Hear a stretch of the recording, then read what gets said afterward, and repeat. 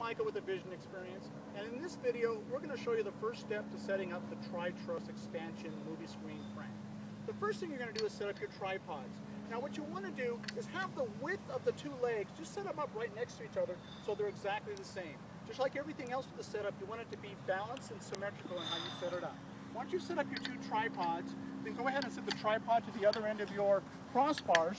Now what you can see we've done with our crossbars, we've made them both exactly the same width.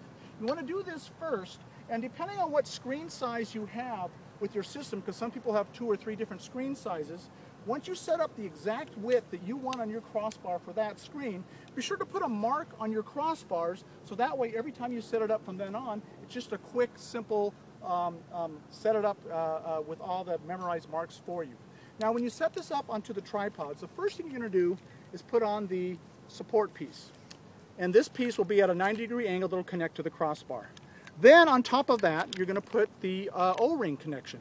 You can see it's got a little bit of an angle to it. It doesn't matter if you go this way or this way, but just do it the same on both sides. Okay, so we're going to throw this on here. I'm going to have it about 1 inch from the top. So the same thing. On the other side, you'd also want it to be about 1 inch from the top.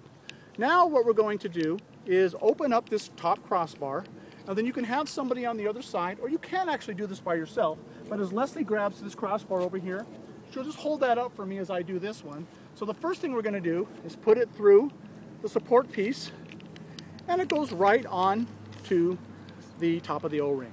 And then you just connect this up, make this at about a 45-degree angle, and you'll do the same thing to the other side. That's all there is to it. Crossbar set up. In the next video, we'll show you how to connect the screen.